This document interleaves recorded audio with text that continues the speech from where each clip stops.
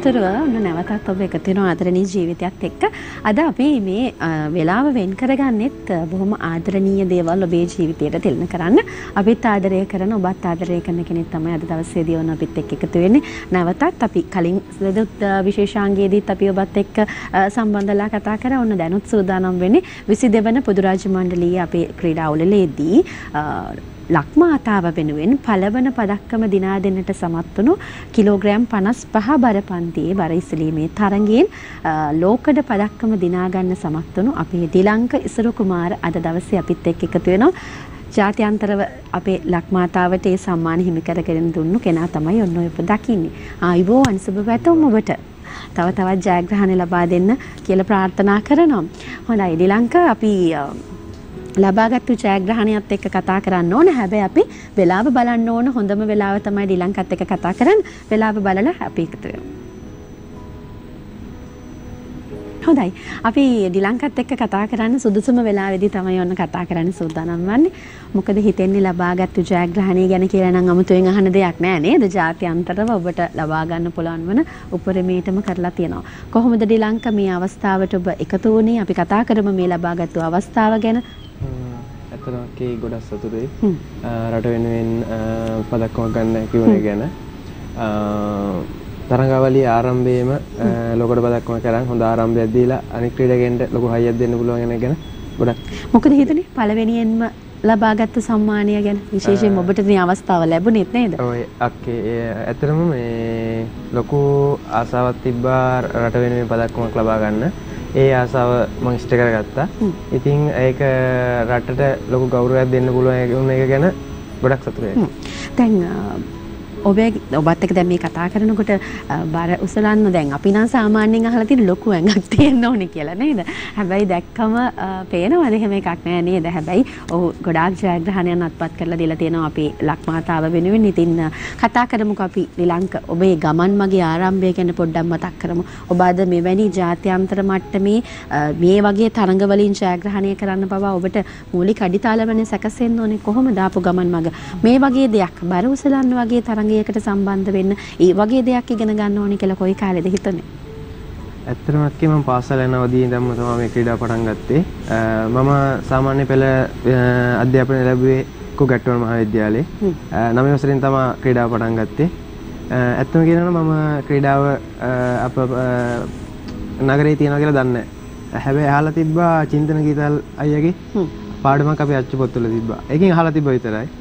ඉතින් ඊට පස්සේ අපි සෙල්ලම් කරගද්දි ග්‍රවුන්ඩ් එකේ අපේ පාසලේ ක්‍රීඩා බල නිලධාරී ඇවිල්ලා අහනවා අපි බරොස්සන්න කැමතිද කියලා අපේ යාළු කට්ටියගේ.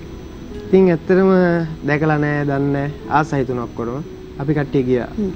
ඊට පස්සේ අපි ගියේ කුරුණෑගල බරසිරීමේ ක්‍රීඩාගාරයට. එතනදී තමයි දන්නේ බරසිරීමේ ක්‍රීඩාගාරයේ මේ බරසිරීමේ ක්‍රීඩාව මොකද්ද බරොස්සන්නේ කියන එකත් එතනදී දැනගත්තා. එතනින් දැනගත්තේ. ඉතින් එතන ඉඳන් තමයි බරසිරීම ක්‍රීඩාව පටන් ගත්තේ. ආසයි තුන දිගටම කරගෙන ආවා. දැන් බර උසලන ක්‍රීඩාව කිව්වම ටිකක් අපි බයයිනේ නේද? අපි එහෙම ගෙදරින්කුත් කිව්වේ නැද්ද? මේකට යන්න එපා කිව්වේ නැද්ද? වෙන ක්‍රීඩාවක් තෝරගන්න කිව්වේ නැද්ද? කොහොමද ආපු ගෙදරින් ආපු අදහස් යෝජනා චෝදනා කොහොමද? මුලින්ම ගෙදරින් මොකුත් කිව්වේ නැහැ. හැබැයි ටික කාලයක් කොහොම යද්දී පාසලෙන් බරවරේ දැම්මා. එපා කිව්වද? පාසලේ ගුරුවරු කිව්වා ඉගෙනීම කඩා කප්පල් වෙන හින්දා බරසිරීම ක්‍රීඩාව නවත්තන්න කියලා ජිම් එක යන නවත්තන්න කිව්වා. අම්මලා තාත්තලා ගෙනල්ලා කතා කරා යාලට මෙයාට යවන්න එපා කියලා. ඉතින් කොහොම හරි ටික කාලයක් යන්න නැතුව හිටියා. ඊට පස්සේ අම්මලාගෙනුත් බැනුම් අහගෙන ගෙදර පොඩි දේවල් හදාගෙන මං ගෙදර නිකන් කරා. ඊට පස්සේ කොහොම හරි ටික කොහොම ගියේම නැහැ සෑහෙන කාලයක්. ඊට පස්සේ දවසට දවස් 2-3 වගේ යන්න අම්මලා කැමති කරගත්තා. කොහොම හරි කැමති කරගත්තා. මේ විදිහට පටන් ගත්ත ගමනේදී අපේ ලක්මාතාව සම්මානයන් වලින් නැත්නම් අපි කියන මේ ජයග්‍රහණයන් වලින් බබලවන්නට ශ්‍රීලංකට අවස්ථාවක් ලැබුණා. එදා දවසේ ශ්‍රීලංක දැන් ඔබ මේ ජයග්‍රහණය ලබනවානේ. මොකද හිතුනේ එදා දවස ගැන ඔබට ලැබුණු අවස්ථාව ගැන? මං හිතන්නේ අපි ඔයත් එක්ක ලොකු කණ්ඩායමක් ගියා. ඉතින් ඒ නිසා ඔබට මේ අවස්ථාව ලැබුණා. කොහොමද එදා දවස ඔබට දැනුනේ? අක්කේ මට ලොකු වගකීමක් තිබ්බා. පළවෙනිම තරඟේ පටන් ගන්න මට. ඉතින් රටට පදක්කමක් ගන්න ඕන, රටේ නම ඉහළට ගෙනියන්න ඕන. ඒ වගකීමත් එක්ක ලොකු බයකුත් තිබ්බා. ඉතින් ඒ බය පැත්තක තියලා කොහොම හරි මගේ එසවීම සාර්ථක කරගන්නවා කියලා හිතාන මම තරඟයට ගියා. කොහොම හරි මගේ බලාපොරොත්තු ඉෂ්ට වුණා. ඉෂ්ට කරන රටට තුන්වෙනි ස්ථානය ලබා දෙන්න මට හැකි වුණා. තව ඔයත් එක්ක හිටියා නේද ඉන්දියාව සහ විශේෂයෙන්ම මැලේසියානු ජාතික. මගේ බරපන්තියේ පළවෙනි ස්ථානය ලබා ගත්තේ මැලේසියා ක්‍රීඩකයෙක්. දෙවෙනි ස්ථානය ඉන්දියාවේ ක්‍රීඩකයෙක්. අපිට බලන්න පුළුවන් ඒ අවස්ථාව ගැන අපිට බලන්න පුළුවන් වෙයි. අපි බලමු ඩිලංකා ඉසුරු කුමාර ඒ ලෝකඩ අවස්ථාව ලෝකඩ පදක්කම දිනාගත්තු අවස්ථාව අපිට බලන්න පුළුවන්. අපි බලමු එදා දවසේදී කොහොමද ඒ ජයග්‍රහණය ලැබුවේ කියලා. But last December in the Commonwealth Championships, which were part of the World Championships, he failed to get a total, but he did actually manage 105 kilos. So there should be a weight he can manage. Much better. That's wonderful recovery. Known by his friends back home as Teller. That is the lifter we know. 11 years lifting experience. He started when he was just 15 years of age, now 26. That was a great recovery. Super solid overhead. You can see the bar barely travelled higher than where he received it. Absolutely perfect in terms of timing. What you don't want is that bar coming super high and then crashing down on top of you. That was brilliant.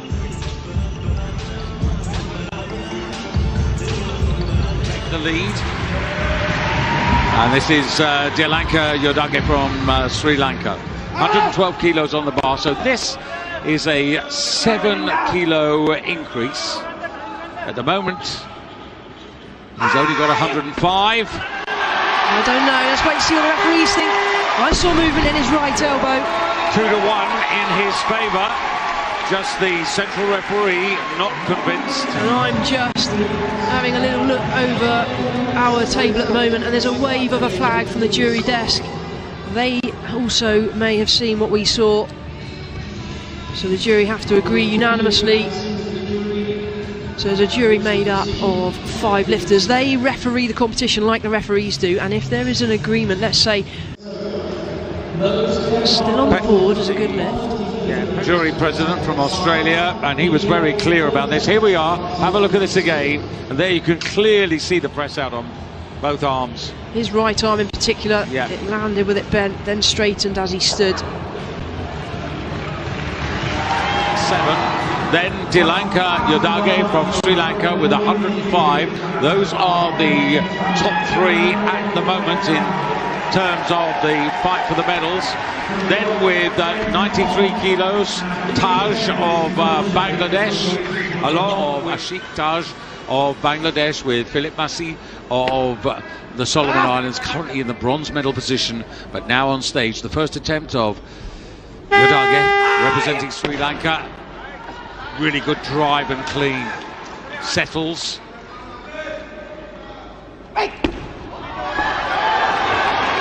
Happy with that. A few wobbles, a few staggers, but the arms were good. And he's got a total. He's up into the lead. That pushes Ben Hickley down into second place. Yeah, it's a very considerable lead, 225. Again, he only made 1 snatch, but opens up here on 120.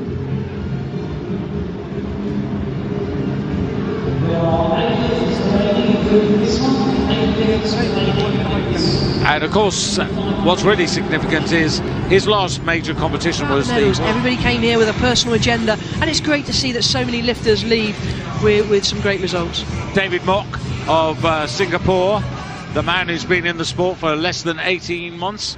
That's an exception.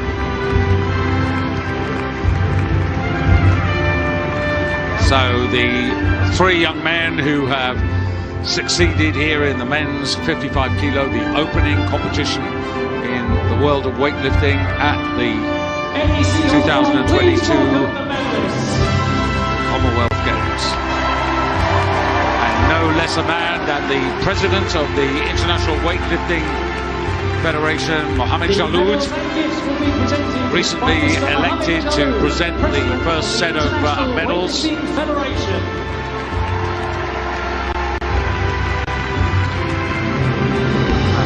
represented on the podium, of course, Sri Lanka, India and Malaysia. Sri Lanka, Lanka Yodagay. And the bronze medal goes to Lanka Yodagay of Sri Lanka. 105 kilos in the snatch, 120 in the clean and jerk, just 2 out of 6, but 225 good enough to earn him the bronze medal. A good start, an encouraging start for Sri Lanka, a country with...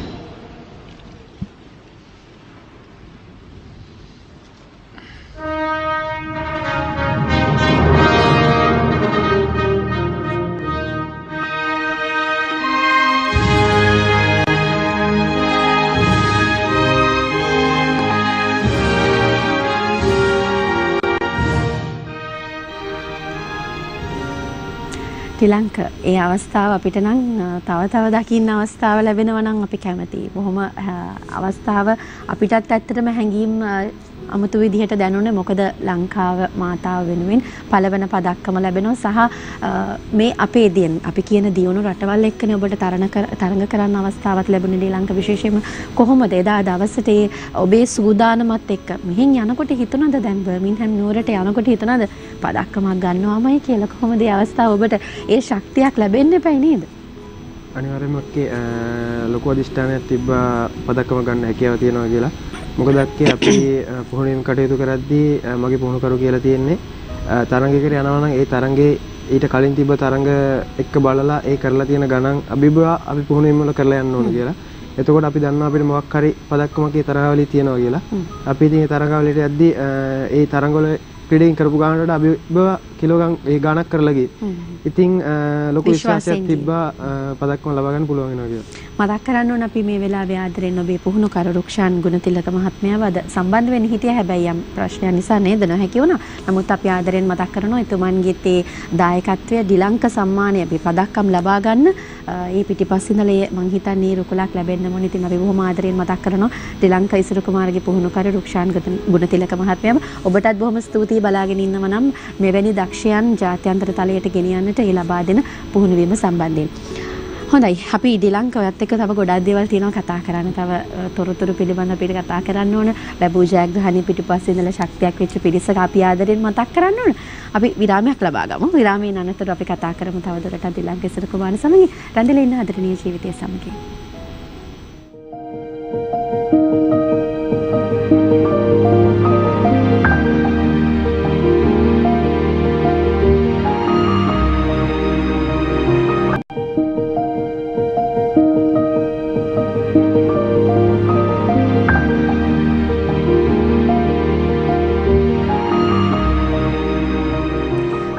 කතා බහ කරමින් ඉන්නේ 22 වන පොදු රාජ්‍ය මණ්ඩලීය ක්‍රීඩාවලදී kilogram 55 බර පන්තියේ බරිසිලීමේ තරගෙන් ලෝකඩ පදක්කම්ලාභී ශ්‍රී ලංකා ඉසුරු කුමාර සමගින් අපි ශ්‍රී ලංකේ අවස්ථාවන් දැක්කා. ඔබ ආපු ගමන් මග සහ ඔබේ අධිෂ්ඨානීය විශ්වාසයෙන් යුතුව ගිය දේවල් ගැන ශ්‍රී ලංකා කියමුකෝ බලන්න. දැන් මේ වර දිනාගත්තු පදක්කමට වඩා ඔබ තවත් ජාත්‍යන්තර පදක්කම්ලාභියෙක්. අපි කතා කරමුකෝ මොනවද තවත් ලබාගත්තු දේවල් කියලා. මම උසස් පෙළ ගන්නේ සෝජන් කොතලා මහත්තයාට. ඒ පාසලේ ඉඳලා තමයි මම පළවෙනි ජාත්‍යන්තර තරඟයට සහභාගී වෙන්නේ. ඒ 2013 කනිෂ්ඨ පොදු රාජ්‍ය මණ්ඩල වරිසින් සූරදාවලිය. ඒකයි මම හතරවෙනි ස්ථානය. ඊට පස්සේ 2016 යෝන් පොදු රාජ්‍ය මණ්ඩලීය සූරදාවලිය රම්පදක්කමක් තියෙනවා. ඊට පස්සේ 2019 ආසියානු ක්‍රීඩාවලේ රම්පදක්කමක් තියෙනවා. ඊට පස්සේ ආසියානු දකුණු ආසියානු ක්‍රීඩාවලේ රම්පදක්කමක් තියෙනවා. ඊට පස්සේ 2019 2021 ආසියානු තරඟාවලියේ ලෝකඩ පදක්කම හා රිදී පදක්කමක් තියෙනවා. අක්කේ දැනට ක්‍රීඩාවල බරිසිලීමේ ක්‍රීඩාවක අපි මේ දකිනවා නේද ඔබට ලැබුණු පදක්කම් පිළිබඳව ඒ ලැබුණු ජයග්‍රහණ. බරිසිලීමේ ක්‍රීඩාවක ක්‍රීඩකෙක් ලබාගත් පළවෙනි ආසියානු පදක්කම තමයි මට ඒ ලබා ගන්න හැකි වුණේ. ඒකට නිහතමානී ආඩම්බරයක් තියෙනවා. අපිටත් හරි ආඩම්බරයි ඔබ වැනි කෙනෙක් මෙතන ඉඳලා කතා කරන්න ලැබීමත්. මොකද බොහොම පුංචි වයස්සකදී නේද තාම ඔබට අවුරුදු කීයද 20 ගානයි කියලා කියමුනේ. එවැනි කාල සීමාවක මේ වගේ ලංකාවට අපිට මේ පදක්කම් ගෙන එන්නට සහ ඔබ වැනි කෙනෙක්ට ජයග්‍රහණ ලබා ගන්න අවස්ථාව ලැබගෙන අපිත් හදවතින්ම ආඩම්බර වෙනවා සහ සතුටු වෙනවා. තවත් ඉදිරියට ওই දේවල් කරන්න ශක්තිය ලැබෙන කියලා තමයි අපි හැම වෙලාවෙම ප්‍රාර්ථනා කරන්නේ. මොකද ඔබ වැනි ක්‍රීඩකයන් අපේ රටට අවශ්‍යයි සහ ඔබට ඒ ලබා දෙන දායකත්වය හරි වටිනවා ශ්‍රී ලංකාවේ. ඉතින් දැන් ගෙදරින් මොකද කිව්වේ මේ ජයග්‍රහණය ලබාගෙන ආවයින් පස්සේ දැන් ඔබ තවත් ජාත්‍යන්තර ජයග්‍රහණය ලබාගෙන තියෙනවා. මෙවර ජයග්‍රහණය ලබාගෙන ගෙදර ආවම මොකද? ගෙදර පිරිසගෙන්, ගමේ අයගෙන්, යාළුවන්ගෙන් කොහොමද ලැබුණු ප්‍රතිචාර? ඇත්තටම අම්මට ගොඩක් සතුටුයි කියා ගන්න බෑ ඒක. ඔයයි මල්ලි විතරයි නේද ඉන්නේ? මයි මල්ලි. තාත්තා නැති වෙලා අවුරුදු 5ක් වෙනවා කියලා. අම්මට ආච්චිට සියට මාරම සතුටුයි. හැබැයි අක්කේ යාලා දන්නේ මේ තරගයේ කියන්නේ පොදු රාජ්‍ය මණ්ඩලය කියන්නේ මොකද්ද? ආසියානු කියන්නේ ඒ තරග ගැන යාලට දැනුම නැහැ. හැබැයි පදක්කමක් අරන් එනවා කියන්නේ යාලට ඒක මාර සතුටුයි. ගමේ අයට කැමෙන උත්සව තියලා මාව පිළිගත්තේ අක්කේ. එයාලා මට මාර හයියක් අක්කේ. ගමේ අයගෙන් ලැබෙන සහයෝගය, අම්මගෙන් ලැබෙන සහයෝගය මේ ක්‍රීඩාව ඉදිරියට යන ලොකු හයියක් වුණා. දැන් ලොකු පුතා මේ විදිහට ක්‍රීඩාවට සම්බන්ධ වෙනකොට මල්ලිත් සම්බන්ධ වෙලා ඉන්නේ නේද? මල්ලිත් මේ ක්‍රීඩාව ගැන බරිස්ලීම ගැනම ඉගෙන ගන්නවා නේද තාම? හරි. දැන් හැබැයි ඔබ සේවය කරන්නේ යුද හමුදා බරිස්ලීමේ කණ්ඩායමට. අපි මතක් කරමු මේ ලැබුණු දායකත්වය ඔබට ලැබුණු සහයෝගය කොයි වගේද කියලා. අකි මන් 2016 තමයි යුද හමුදා ඇතුළත් වෙන්නේ. මගේ ගුරු මෙතුමාගේ අනුදැනුම මත මාව යුද හමුදාවට බඳවගන්නේ මේජර් කරුණරත්න කියලා සර් කෙනෙක්. එතුමා මතක් කරන්න ඕන. ඉතින් එතන ඉඳන් තමයි මම ක්‍රීඩාව මගේ ආරම්භ වුණේ. ඒ කියන්නේ මම ඉහළ තත්ත්වයට යන්න පටන් ගත්තේ එතන ඉඳන්. ඉතින් මාව සම්පූර්ණ ක්‍රීඩාවට නිදහස් කරලා තියෙනවා. ඒක මට ලොකු හයියක්. ඔළුවේ කිසි ප්‍රශ්නයක් නැතුව ගෙදරින් ඉඳන්ම පුහුණුවීම් කටයුතු කරගෙන යන්න පුළුවන්. ඉතින් ඒකට මම ශ්‍රී ලංකා යුද හමුදාපතිතුමාටත් යුද හමුදා ක්‍රීඩා අධ්‍යක්ෂ මණ්ඩලයේ අධ්‍යක්ෂතුමාටත් මම සේවය කරන ශ්‍රී ලංකා පොදු සේවා බලකායේ නිලධාරීන් සියලුම දෙනාටත් මම ස්තුතිවන්ත වෙනවා. හොඳයි. දැන් අපි මේ ලැබපු පදක්කම මේ ලැබපු ජයග්‍රහණය අපිට ගොඩක් වටිනවා. හැබැයි තවත් ඉදිරියට මෙවැනි ක්‍රීඩකයින්ගෙන් ලැබෙන ජයග්‍රහණ තමයි අපිට තවත් අභිමානයක් එකතු කරන්නේ. මොනවද ඉදිරියට කරන්න තියෙන තව සැලසුම් සහ ඔබට ඇතින ටාගට් එකක් මම මෙවැනි දෙයකට යනවා කියලා. මොකද්ද ඩිලංක තව ඉදිරියට තියෙන බලාපොරොත්තුව? දැනට අක්කේ තියෙන එකම ටාගට් එක තමයි දෙසැම්බර් මාසේ පැවැත්වෙන ලෝක ශූරතා බරිසිලීමේ තරගාවලිය. ඒ තරගෙනුත් බරිසිලීමේ ක්‍රීඩකෙක් පදක්කමක් කරන්න යක්කේ. මම මගේ ලොකු විශ්වාසයක් තියෙනවා මට ගන්න හැකි වෙයි. ඒ දේ මට රටට කරලා දෙන්න පුළුවන් වෙයි කියලා. ඒක තමයි දැනට තියෙන එකම ඉලක්කය. ඊට පස්සේ අක්කේ 2024 පැවැත්වෙන ඔලිම්පික් තරගාවලියට සුදුසුකම් ලබන්න තමයි බලාපොරොත්තු වෙන්නේ. අපිත් හදවතින්ම ප්‍රාර්ථනා කරනවා ඔබේ ඒ ඉලක්ක සපුර ගන්න ශක්තිය, වාසනාව, ධෛර්යය තවත් ලැබෙන්න කියලා. දැන් පුහුණුවීම් කටයුතු දෙයි ඉඳලම කරනවද නැත්නම් දිනපතා කරනවද? කොහොමද ඩිලංක ඔබේ දැන් පුහුණුවීම් කටයුතුත් එක්ක සම්බන්ධ වෙන්නේ? දැන් ඉදිරි සැලසුම් ගොඩාක් තියෙනවානේ. කොහොමද පුහුණුවීම් කටයුතු කරන්නේ? මේ දවස් ටික නෑකේ හරියට පුහුණුවීම් කටයුතු කරගන්න. මේ දවස් ලේවල්ටත් වඩා දැන් සාකච්ඡා නේද මාධ්‍යමකින් ඔබට ලැබෙන ප්‍රතිචාර නේද? හරියට කරගන්න බැරි නෑ. අපි පුහුණුවීම් කටයුතු කරද්දී උදේ හවස සෙෂන් දෙකක් කරනවා. ඉතින් මේ වැඩ ටික මේවා කරලා ආපහු පුහුණුවීම් කටයුතු පටන් ගන්න ඕන. දැන් ආව ගමන්නේ තාම නේද? ඇවිල්ලා දින කිහිපයයි ලංකාවටත් ඇවිල්ලා ඔබට දැන් ජාත්‍යන්තර වෙවැනි තරඟවලට ඔබ සම්බන්ධ වෙලා තියෙන නිසා ඔබට අත්දැකීම් තිබෙන්නේ නැති නේද? මෙවැනි දැන් පොදු රාජ්‍ය මණ්ඩලයේ තරඟයට යනකොට ඔබ තවත් ජාත්‍යන්තර තරඟ රැසක සම්බන්ධ වෙලා ඒ වලට ජයග්‍රහණ ලබාගෙන තිබුණ නිසා ඒ අත්දැකීම් එකතු වුණාද ඔබේ ජීවිතයට ගොඩක්? ඇත්තටම ඒ අත්දැකීම් සෑහෙන්න එකතු වුණා. මොකද ජාත්‍යන්තර තරගයක් කියන්නේ ශ්‍රී ලංකාවේ තරගයක් වගේ නෙවෙයි. ඒකේ තියෙන ඔළුවට එන පීඩනේ තියුණු රටවල්නේ ශ්‍රී සම්බන්ධ වෙන්නේ. එතකොට මේ දැන් අපේ රටේ තියෙන පහසුකමුත් එක්ක ඇත්තටම ඔබැනි ජයග්‍රහණ ලබා ගන්න කියන හරි පුදුමයිනේ නේද? අපිට ලැබෙන දේවලුත් එක්ක. ඒ නිසා ඔබට මේ අවස්ථාව හොඳට දැනුණාද? දියුණු රටවල් වල හොඳ මං හිතන්නේ ක්‍රීඩකයෝනේ සම්බන්ධ වෙන්නේ නේද? ඇත්තටම මේක අනිත් රටවල් එක්ක සෑහෙන්න දියුණු ක්‍රීඩාව අතින් තාක්ෂණ අතින් ගොඩක් දියුණුයි. ඒත් එක්ක අපිට අපේ රටේ තියෙන සම්පත් උපයෝග කරගෙන අපි පුහුණුවීම් කරා. මොකද රටේ සම්පත් තියෙන දෙයින් අපි ප්‍රතිඵලයක් ගන්න ඕන. ඒ හින්දා නැති දේවල් ගැන හොය යනවට වඩා තියෙන දේවල් වලින් උපරිම ප්‍රයෝජනය ගන්න එහෙම තමයි අවස්ථාව උදා වෙන්නේ. මේ තියෙන හොඳම උදාහරණ අපේ රටට සම්පතක් සහ අපිට ඒ අභිමානය ගැන කතා කරන්න පුළුවන්. ගොඩක් අය කියන්නේ නැති දේවල් ගැන නේද? හැබැයි තියෙන දේවල් වලින් ජයග්‍රහණය ලබා ගන්න පුළුවන් කියලා හොඳ මනාවට ඔප්පු කරපු කෙනෙක් තමයි ඩිලංක කියලා කියන්නේ. ඩිලංක ඔබට මේ ගමනේ ඉන්න ගොඩාක් දෙනෙක් උදව් කරන්න ඇති. ගොඩාක් දෙනෙක් ශක්තියක් වෙන්න ඇති. පිටිපස්සේ ඉඳලා තව කරන්න, තව මහන්සි වෙන්න කියලා ඔබට කරන්න ඇති. පවුලෙන් වගේම යහළු මිත්‍රයන්ගෙන් වගේම පාසල් වලින් ඔබ සේවය කරන යුද හමුදාවෙන් වගේම ගොඩක් දෙනෙක් ඔබට උදව් උපකාර කරන්න ඇති. අවසාන වශයෙන් ස්තුති කරන්න බොහෝ පිරිසක් ඇති. මතක් කර මේ පිරිස. මුලින්ම අප පන්සලේ ලොකු හමුදුරුවෝ මතක් ගන්න ඕන. එතුමා මට ලොකු හයියක් වුණා. ඊට පස්සේ මගේ පුහුණුකරු මතක් ගන්න ඕන. එතුමා නිසා තමයි අද මම මේ වගේ තත්ත්වයක ඉන්නේ. ලංකාවට පදක්කමක් ගේන්න හැකුනේ එතුමා නිසා. මොකද මගේ පිටිපස්සේ හෙවණෙල්ලක් වගේ ඉඳලා එතුමා තමයි මගේ හැමදේම කරේ. ඊට පස්සේ මම සේවය කරන යුද හමුදා මතක් ගන්න ඕන. ඊට පස්සේ මගේ අම්මා තාත්තා නැති වෙලා අවුරුදු 5ක් වුණත් තාත්තාගේ ආශිර්වාදය මට කොතනක හරි ඉඳන් බලන් ඉන්නවා කියලා මට හිතෙනවා. ඉතින් ඔහුවත් මතක් ගන්න ඕන. ඊට පස්සේ ආච්චි සීයා එයාලා වයස වුණත් මට ගොඩක් සහයෝගය දක්වනවා. ඊට පස්සේ තමයි මම ඉගෙන ගත්ත පාසල් දෙක මතක් කරනවා. මගේ ඒ වගේම තමයි මගේ පුහුණු මධ්‍යස්ථානයේ ඉන්න සියලුම දෙනා මතක් කරනවා. මගේ මට වෙනම පවුලක් ඒක. ඒ සියලුම දෙනාගේ ලොකු සහයෝගයක් ආවා. ඒ වගේම මගේ ගම්වාසීන් සියලුම දෙනා මතක් කරන්න ඕන. මගේ යාළුවන් සේරම මතක් කරන්න ඕන. එයාලගෙන් ලොකු හයියක් තියෙනවා දිනන්න පදක්කමක් ගේන්න. එයාලා බලාගෙන ඉන්න ඒක. ඒ හින්දා මමත් කැමති එයාලගේ දේ ඉෂ්ට කරන්න. ඉතින් වචනකින් හරි උදව් කරු හැමෝටම ස්තුතිවන්ත වෙනවා කියලා මේ අවස්ථාවේ. අද සම්බන්ධ වුණාටත් බොහොම ස්තුතියි. බොහොම කාර්යබහුලයි. මං හිතන්නේ අපේ රටට අභිමානයක් ගෙන දෙන්නට ඩිලංක ඔබ වැනි අය තමයි අවශ්‍ය වෙන්නේ. අදිෂ්ඨානයේ කැපවීම, මේ විශ්වාසයෙන් යුතුව තව ඉදිරියට බොහෝ කාලයක් අපේ රට වෙනුවෙන් ඔබට ක්‍රීඩා කරන්න අවස්ථාව උදා වෙන්න සහ ඔබේ බලාපොරොත්තු ඉලක්ක සපුර ගන්න වාසනාව, ධෛර්යය ඔබට ලැබෙන්න සහ ඔබේ පුහුණුවීම් වැඩ කටයුතු හොඳින් කරගෙන යන්න ඔබට අවස්ථාව ලැබෙන්න, ඒ ආශිර්වාදය ලැබෙන්න කියලා අපි හදවතින්ම ප්‍රාර්ථනා කරනවා. බොහොම ස්තුතියි අපේ රටට අභිමානයක් ගෙන දුන්නාට සහ අද දවසේ සම්බන්ධ වුණාට.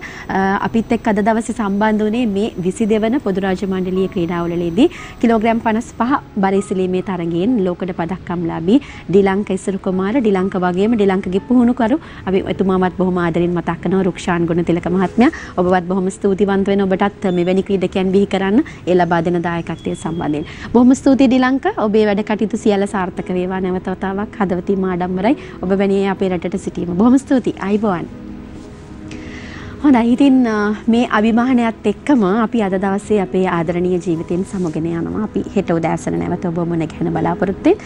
ඉතින් ප්‍රාර්ථනා කරනවා අද දවස ඔබේ ජීවිතත් යහපත් වෙන, සුබදායි දේවල් ඔබට ලැබෙන දවසක් බවට පත් වෙන කියන ප්‍රාර්ථනාවත් එක්ක අපි සමග යනවා. හැම දිනාටම අද දවස යහපත් සුබ දවසක් වේවා. අයිබෝවන්.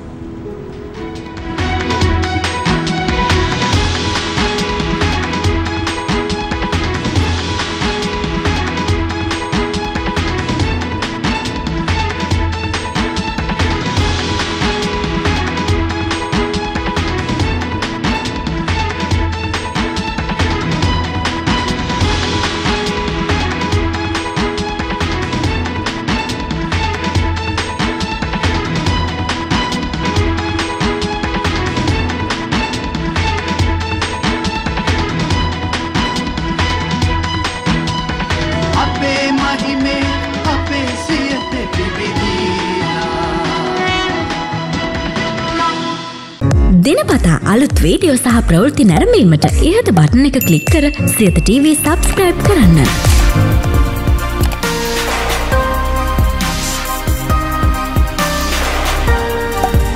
අලුත් වීඩියෝ ගැන මුලින්ම දැනගන්න මෙම සීනුව ක්ලික් කරන්න.